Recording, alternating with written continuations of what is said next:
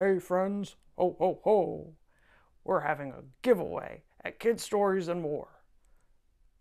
Look at the description below to find out how you can enter and win a special package from Mimi to your school. You're not going to want to miss out on this. So check the description below and follow the rules so you can enter. She's trying to get to 2,000 subscribers. I know you can help her do that. It'll be a Christmas miracle. By the way, I'm doing a super duper shout out to Scott Lake Elementary School. Woohoo! Ho ho ho! Scott Lake!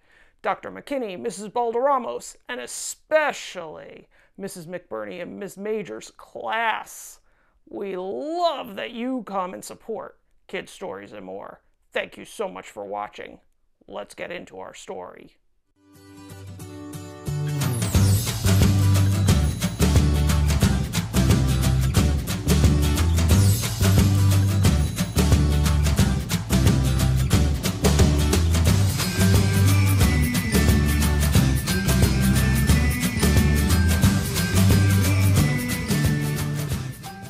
Well, I'm in my favorite room in the house, as you can tell, and I have a classic book that if you don't already have this on your shelf, you definitely need to get a copy of this for your library. This book is called Yes, Virginia, There Is a Santa Claus. It is written by Chris Plehal and illustrated by James Bernardin. And this is actually based on a true story of a little girl who wrote into a newspaper about Santa and the holiday. I know you're going to love it. Let's get into the story. Christmas time is full of joy and happiness, usually. But one year, long ago, Christmas wasn't very happy at all. Times are hard in New York City, and the weather was especially cold. People hurried through the streets, bundled up against the chill. No one stopped to smile or say hello. Christmas was just a few weeks away, but nobody even seemed to notice. Nobody, that is, except for a little girl named Virginia. Virginia loved Christmas. She loved the glittering lights. She loved the joyful carols. But most of all, she loved Santa Claus. She could hardly wait for Christmas Eve when she would set out a plate of cookies and listen for sleigh bells. This year, she even made her very own Santa Claus book. "Wow!" Virginia's best friend Ollie exclaimed as he looked at the book. "We should show Tom and Taylor and George. Come on, let's go!" Virginia was a bit nervous about showing it to everybody, but Ollie was already running down the stairs, so Virginia grabbed the book and followed him out the door. At the park, the other children gathered around to see Virginia's book. Everyone was so excited they shouted all at once. "Last year, Santa brought me a train set," said Tom. "He brought me a dollhouse," exclaimed Taylor. "I got a baseball mitt," shouted George. "Did Santa bring you a baby bottle, too?" said a voice. Charlotte, the meanest, bossiest, snootiest girl in town, pushed her way forward. "You still believe in Santa?" Charlotte scoffed. "Ha! That's hysterical. No one could travel the whole world in one night." "That's not true," said Virginia. "Santa is as real as you are."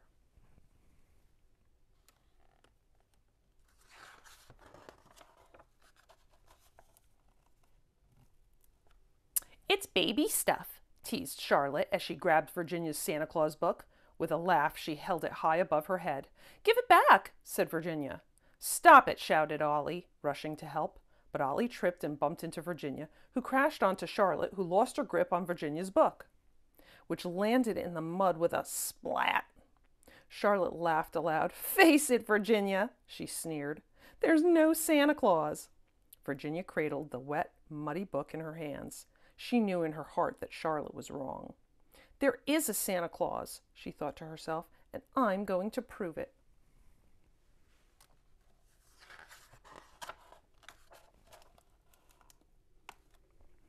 That afternoon, Virginia visited a place she knew was full of answers, the New York Public Library.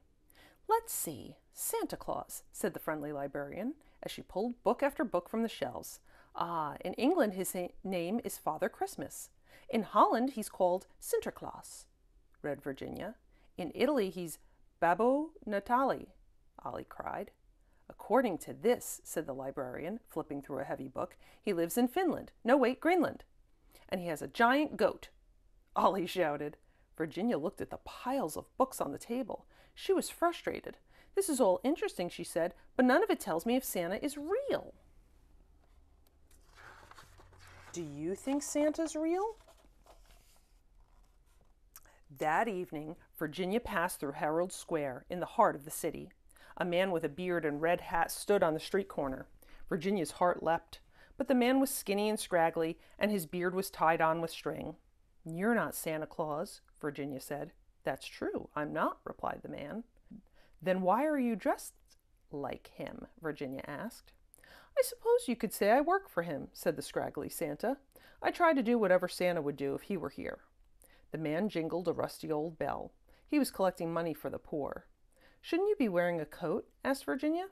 "Well, I had one," replied the man, "but someone needed it more than I did."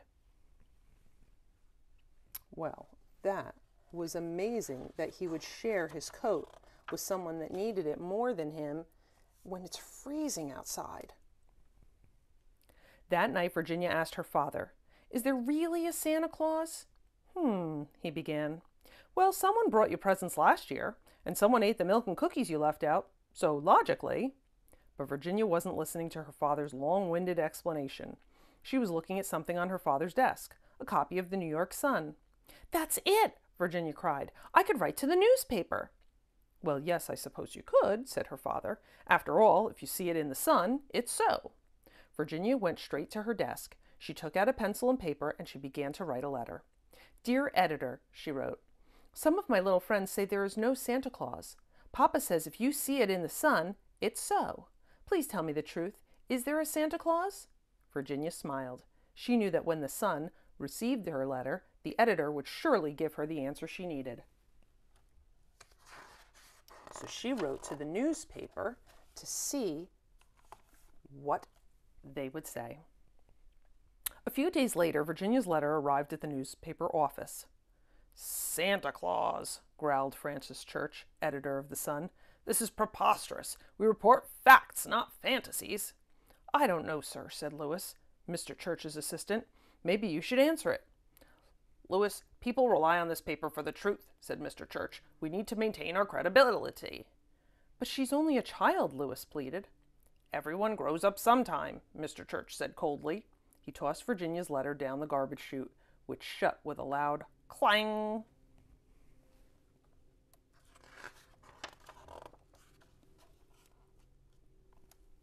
Meanwhile, Virginia sat in her room and moped. She'd been waiting and waiting, but hadn't heard back from the newspaper. "I just need some proof," Virginia sighed. "Virginia," her mother said, "believing in Santa isn't something you prove. It's something you do. Whenever we act like Santa Claus would, we are kind to others. That proves he's real." Virginia thought about that, and then she remembered someone else who acted like Santa Claus. Suddenly, she had an idea. The next day, Virginia brought scraggly Santa a Christmas present. "A new coat!" he exclaimed. "Just what I needed." "Thank you, Virginia," said Virginia. "Well, Virginia," he replied, "today you're Santa Claus." And even though scraggly Santa was the one wearing the coat, Virginia felt warm inside. It is always better to give than to receive, isn't it?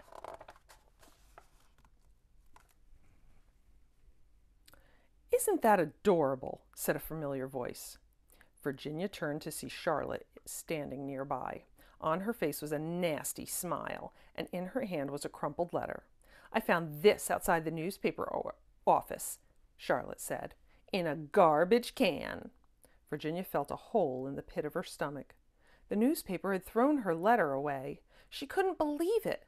With tears in her eyes, she ran away as fast as she could. That night, scraggly Santa burst into Mr. Church's office. "This letter was written by a friend of mine," said scraggly Santa. "I think you'd better answer it." "I'm sorry, but I only print the facts," replied Mr. Church gruffly. "When people believe they make the world a better place," he said. "Answer that letter, and you'll give this girl, and maybe this whole city, something to believe in."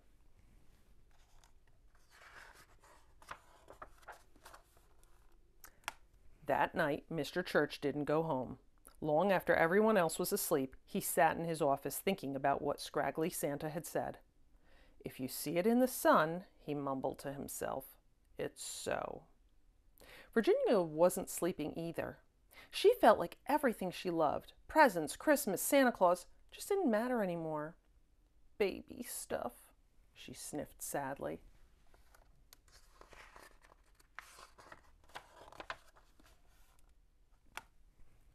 The next morning at breakfast, Virginia stared at her porridge. She didn't feel like eating. She didn't feel like doing anything. Virginia's parents were worried. They had never seen their daughter so upset. Then there was a knock at the door. "Look!" shouted Ollie as he held up a newspaper. Virginia gasped. As she read the headline, she couldn't believe her eyes. In the paper was an editorial, a message written just for her. It says, "Is there a Santa Claus?"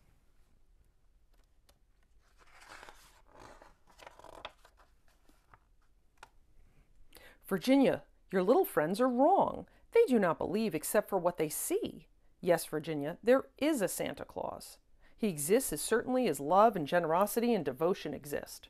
How dreary would be the world if there were no Santa Claus? It would be as dreary as if there were no Virginias. There would be no childlike faith then, no poetry, no romance. The eternal light with which childhood fills the world would be extinguished.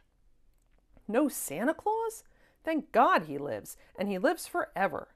1,000 years from now, Virginia, nay, 10 times 10,000 years from now, he will continue to make glad the heart of childhood."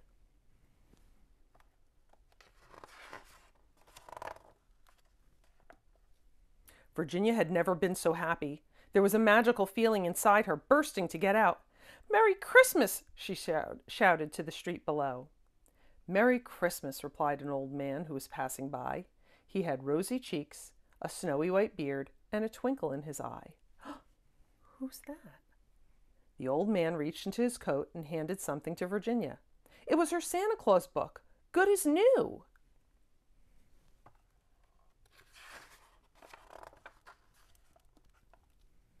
With a tip of his hat, the old man continued on his way. Virginia smiled as she watched him go, and as she stood on the step, book in hand, Virginia thought the whole world seemed to glow a bit brighter.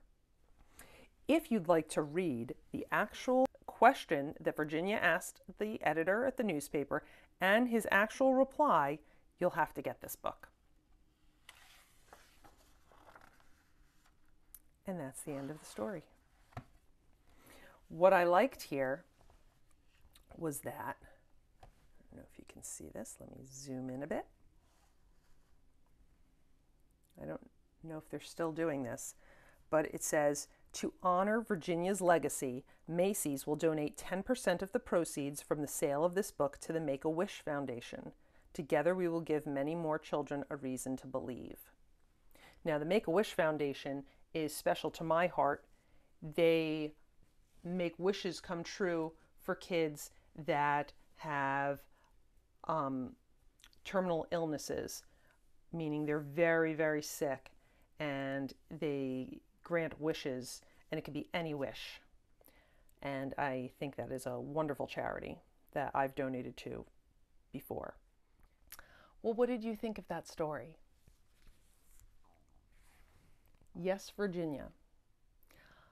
I love it because it shows how, as we grow older, we question things. And even though you can't see Santa, and even though you can't prove with facts like the newspaper wanted to, you know in your heart, you know by the actions of others, you know by how you feel. Faith is always a feeling inside and your belief beyond what you can see. So for those of you like me who believe, I wish you a very happy and healthy holiday. And always remember, the magic of the holidays, no matter what holiday you celebrate, is about love and family and getting together and being kind to one another. And I hope today you will take an opportunity and be kind, show kindness to someone that you haven't shown kindness to before. Do something special for someone you normally haven't gotten to spend much time with. Go out of your way to make someone's day, and it doesn't have to cost a thing. It could be a smile. It could be holding the door open. It could be sharing something of yours. Those little gestures mean the world to those around you. And from Mimi's house to yours, again, happy holidays, and I'll see you in the new year. Bye-bye.